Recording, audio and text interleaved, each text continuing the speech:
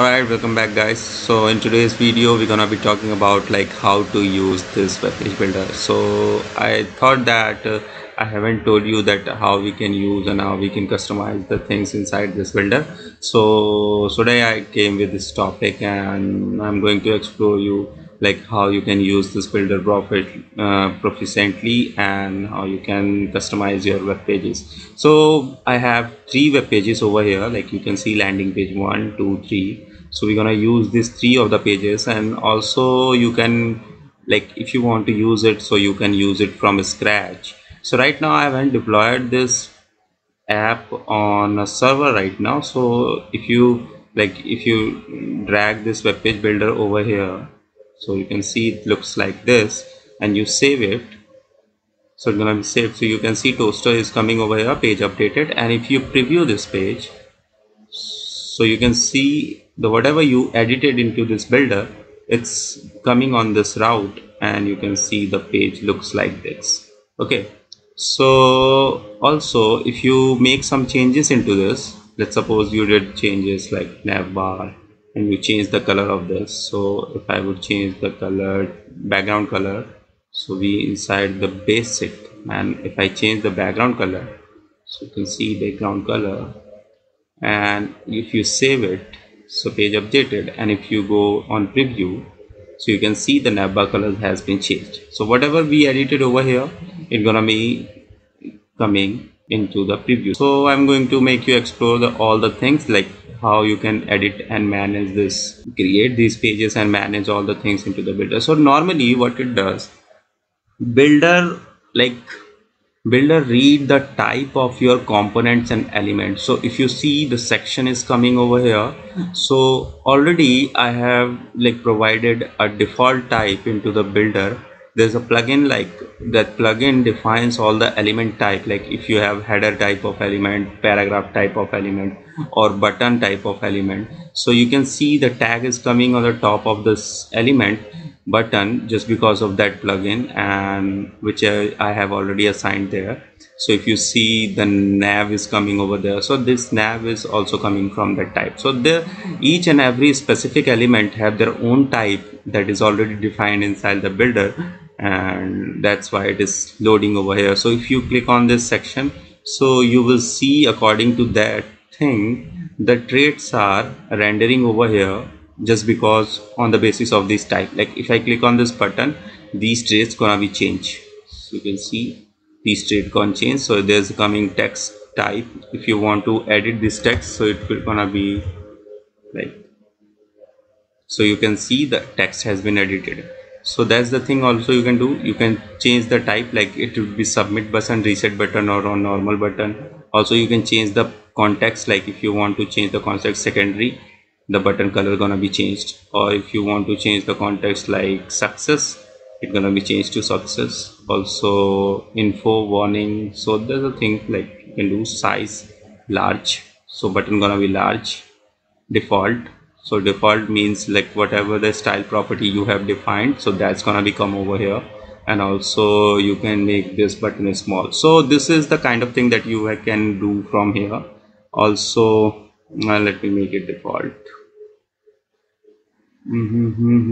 Primary, so you can leave primary and default. Okay, so you can see this is the so this is how you can edit the trait. So these are the kind of property like attributes of the element that renders over here, and these are the style. If you are familiar with the CSS, like if you are not technical person and you are trying to use this editor and you want to do some customizers, so what you can do, you can just drag the component from here, and let me start it. So let me try this one, landing page 3. So you can drag the component here and you can just try to edit these text. Like you can just click on this text and you can try to edit the text as per whatever you want to edit over here.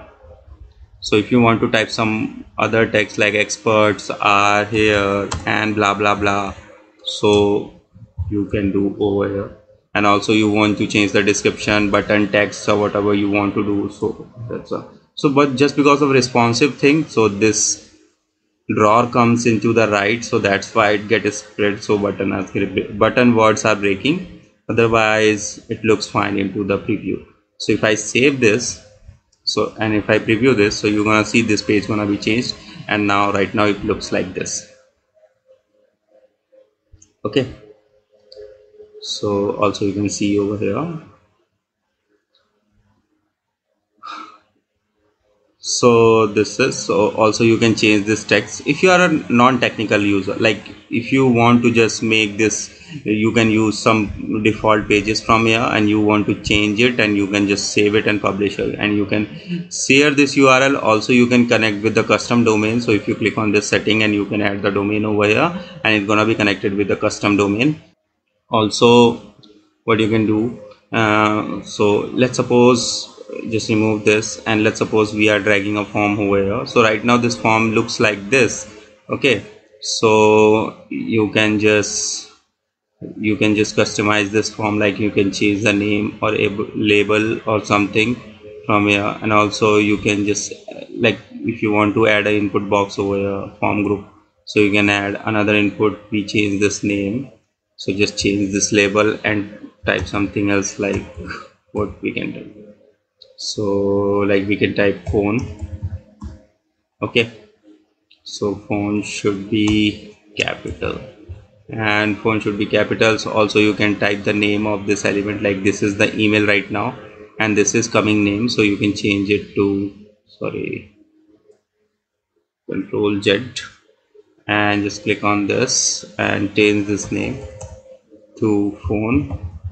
Because when you submit the forms, though, then data should be passed with that key. So this name, just what inside the form, this name denote the key of this, whatever the data inside of this field. Okay, so that's why we put the name, and it is compulsory to put required. Like if you want to make this field required, so you can put this required as well as, and also just make these thing required.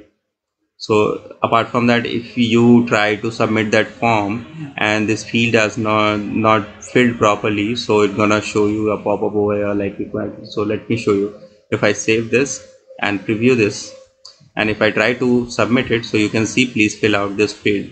Okay, so that's the thing happen. And also just select this form. So you need to find, like, select this form. You can like type the method, so you can select the method over here.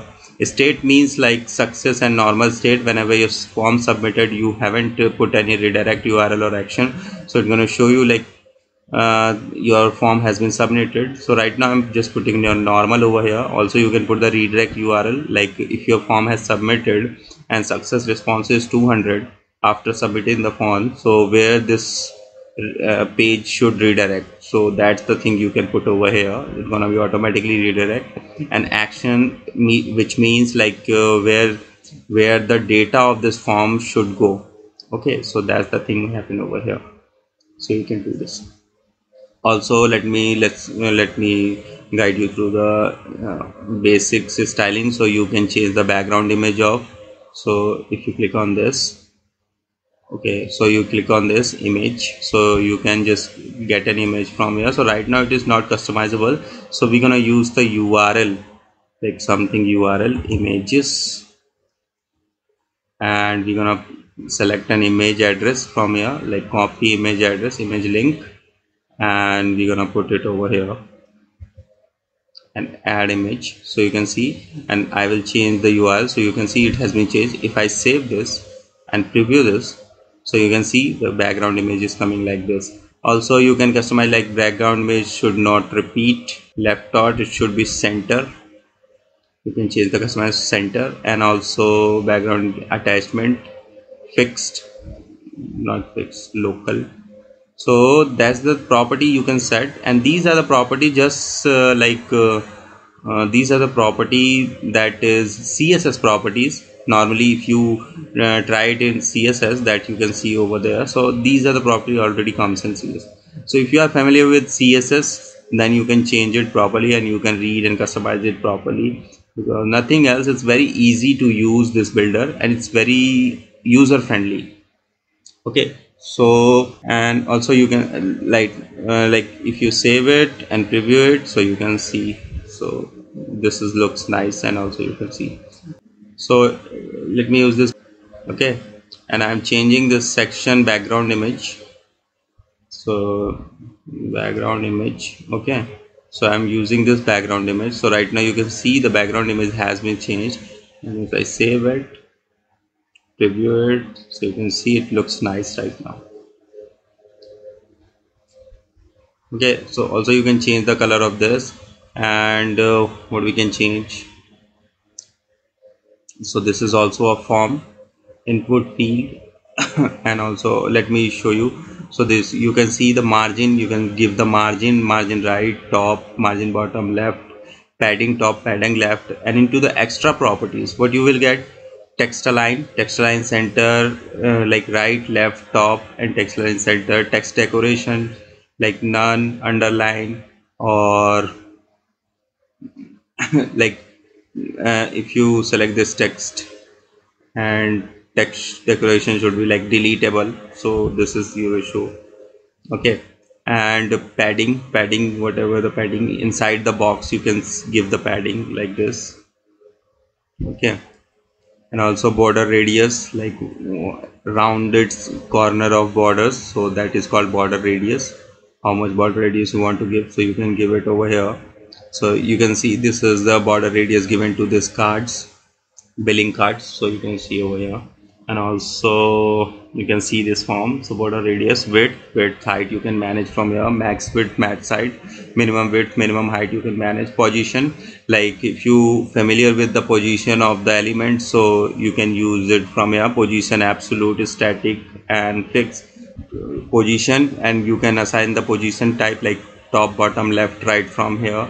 Also you can set the opacity, like if I click on this, and if you change the opacity, so you can see the opacity is getting changed. So you can change the box shadow from here, like if this is the image and if you want to add a box shadow, so you can add a box shadow like this to this element. And you can change the shadow type, spread, blur, spread, little bit, blur, position. So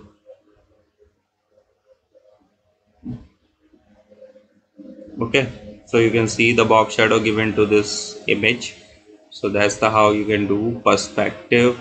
And also you can add the transitions, and also you can use the display property over here. So right now display flex, if I would use display flex, so you can see some other properties coming: reflex direction, justify content, and align items. So that's the thing, you can use it from here.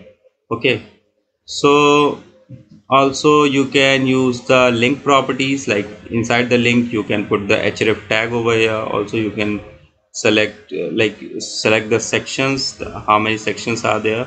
Okay, and also you can select the target, like this window in this link should be open on the same window or in the different window. ID and title you can put out. Also you can use the styling of this link.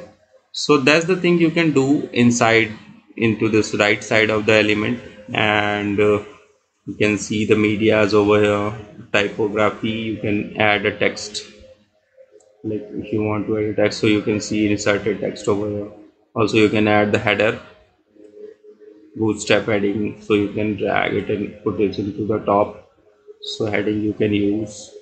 Okay, and let's have a look.